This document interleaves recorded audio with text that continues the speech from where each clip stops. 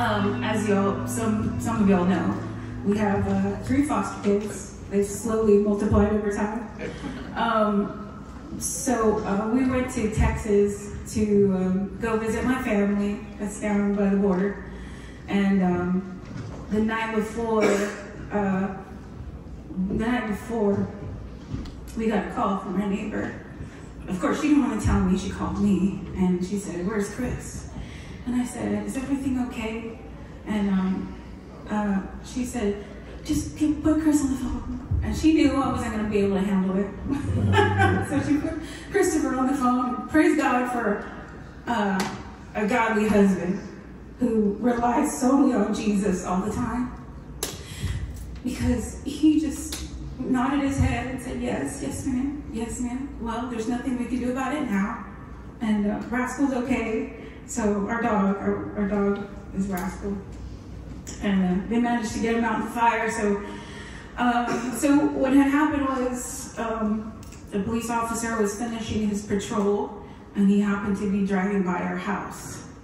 And as he drove by our house, he saw smoke billowing out of the new addition that was being built. And he was just at the right place at the right time. But he also happened to be on the phone with his partner, who he was telling he was coming back to the station. So as he was on the phone, he told his partner, "I think this house is on fire." And he called the police department as the other police officer checked to see if there was anyone in our home. It was just the dog. He was probably frantic and calling for help to begin with. So they managed to get Rascal out, and they managed to call the fire department. But because of their quick actions and the quick God's providence, it was God's providence, they were able to put out the fire as quickly as possible, as much as they could. But our house is still a total loss.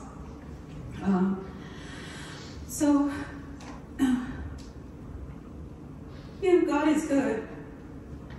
But in the time of trouble, you have the peace of the Lord and the Holy Spirit. But this uncertainty still it comes for you. You know, the enemy tries to put doubt in your heart that you're not going to make it through this. You don't know what to do. There's no hope. But there's always hope. Hallelujah. So we got home and we saw our house as a total loss. We were told by the vet that they got Rascal in time because he would have been much worse off, and there would have been clear signs of the dog inhaling smoke. So God's timing was in it all. And we saw that. But my heart started to become hard and bitter because and I just told my husband this yesterday, my gift, I know what my office is. I'm a servant. I serve people. The Bible says that there's no religion greater than tending to the widows and orphans, and I always made that part of my mental thought, to serve widows and orphans. But I felt like I served and served and served and gave so much of myself, be all things for all people, right? But I started to become bitter. So where were the people for me?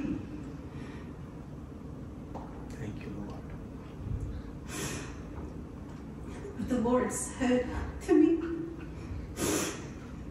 "Am I not enough?" Thank you, Lord. And He's always been enough. And back in the past, when my family and I, we were homeless, He was enough.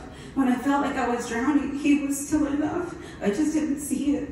And then when He asked me, "Am I not enough?" it just took me back there. Lord, You're enough. Yes. Yes. He's more than enough. He's provided us so much since then.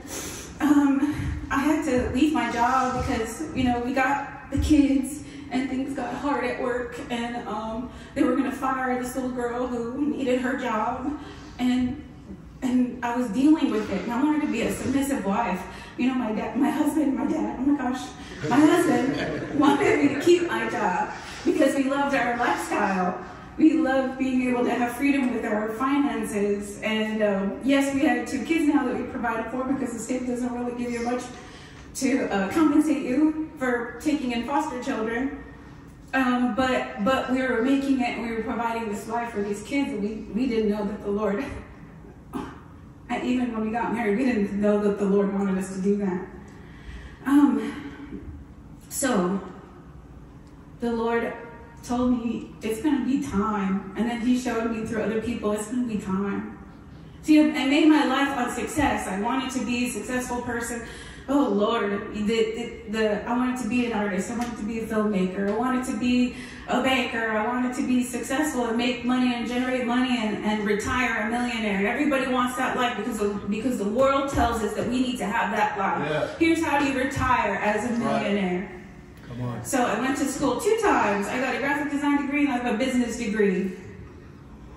And I didn't use either of them moving here. Because at the beginning, when I first married my husband, I said, Lord, what do I have to do to serve you? And he said,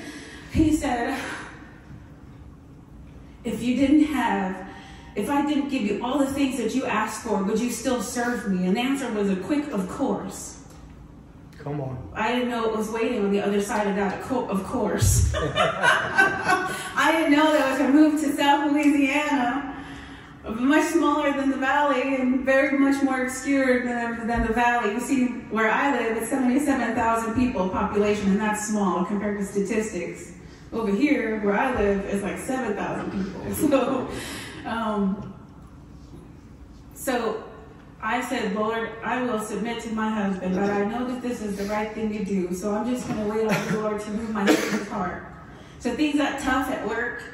We had this fire going on, and the enemy is pressing and pressing and pressing on my emotions, on my mindset, on my ego, on my ambitions, on my spiritual life, on our family life. He is pressing and pressing and pressing. But what I didn't realize was that God was allowing that pressing. Come on. Yeah. Because how do you get oil? Yeah. You go through pressing. So finally, we got in. I came home and I had my complaints about work. I said, babe, you wouldn't believe what they're doing, this, that, and the other. And he said, you know what? You don't need that job. Make whatever decision that you feel like the Lord is leading you, take it. So I took it. Took my opportunity to get my little mouth stuffed right through that hole. That hole was it was just this big, and I fit right through it. I told my boss, I'm gonna leave. I'm gonna make room for the other girl to keep her job, and then maybe just take a hiatus and come back. So the tension did not relieve between me and my husband because our finances were short. But this is how God works. God sent someone to teach Christopher how to make sales at work. And it increased his pay 3-fold, Praise God. 4-fold, 5-fold. Praise God. Thank you, Lord.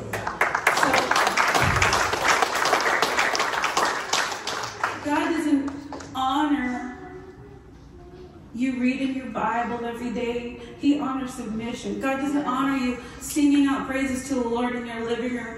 He honors submission. God doesn't honor your fellowship with other people. He honors submission, no matter what and whatever the cost is. Yes. So my submission to my husband had to be withstanding. And when he gave me that opportunity, the Lord was like, take it. Yes. So I took it. And He honored us in that way. But you see, my heart was still bitter. Because I serve and I serve and I give so much of myself. But the Lord reminded me, you have to give so much of yourself because none of yourself can stay. You have to give and give and give because there cannot be any more of you left in you for Him to move in your life supernaturally. So I may have been hurt by this person and that person and another person. I'm walking around with bitterness in my heart, and God is not moving in me. He's moving in my life, our lives, because we are one spirit, me and my husband. So God is honoring my submission to Him and my submission to my husband, but I'm not seeing the fruit in my own life. And that can come in many different forms. You may sit and stir in your bitterness all day long. And now I'm a housewife with 2 kids, and then we got another one who can't fend for himself. 3 kids. And here I am with frustration in my heart and frustration in my life and frustration in my bones because I'm 40 and I'm raising 2 under 2 and a 9-year-old who didn't know how to function in a civilized world. So I'm basically teaching all these kids how to function, and I need the grace of God.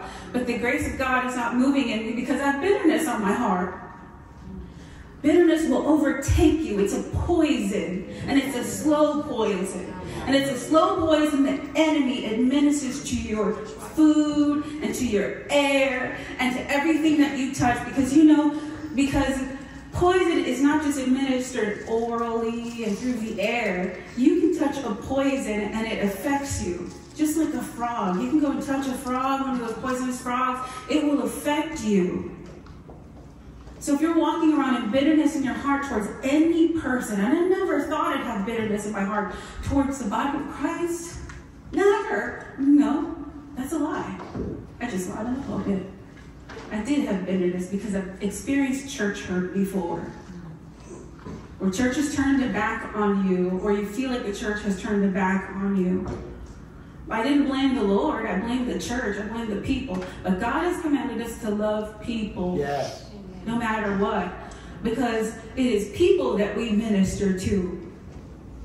It's not dogs and cats and birds. We don't worship water. We don't worship the air. We don't worship the sun. We're not bringing gratitudes and platitudes to objects and animals. We are bringing our gratitude and praise to the Lord. And when you have bitterness in your heart, your praise and your worship is tainted. Come on. That's strange fire. I was offering strange fire, and I didn't even know it. You may sit here and have church hurt, but I was hurt, crying hurt, not wanting to come to church hurt, not wanting to be around my family hurt. Relying on people who are not even walking in sanctification to give me some sort of encouragement. Because they weren't the church, they weren't the people that hurt me. And here I am again with my church hurt. The Bible says the Lord in the midst of you is mighty and a warrior bringing victory. And he will create calm with his love, and he will rejoice over you with singing. But if you're not coming to the Lord with a pure heart and pure worship, and glorifying Him in purity, if you're putting on the garments of praise, if you're putting on the armor of the Lord, and you're saying, I'm putting the armor on every day, but what are you putting your armor on? There are mummies in Egypt wearing armor, and they're dead, and they're cursed. There are people out there wearing brand new clothes, but they're walking around with stake.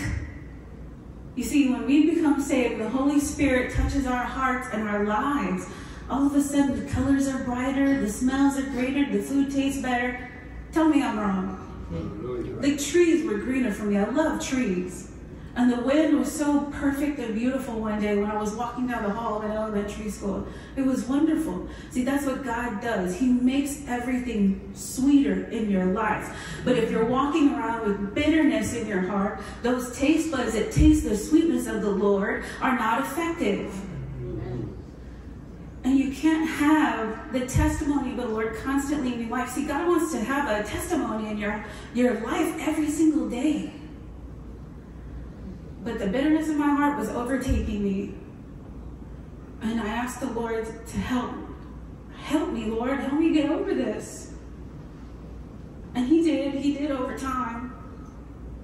And hallelujah. Thank you, Jesus. Thank you, Jesus. There's no one like our God. Yes. There is no one like our God. I'm saying that as a matter of fact. You're walking around thinking that the Lord and Jesus are some sort of tale as old as time. Yeah, He's eternal, but He's eternal in you. You have to tap into that eternal God and stop being bitter towards people, because it's people that are the body. Hallelujah. Thank you, Lord.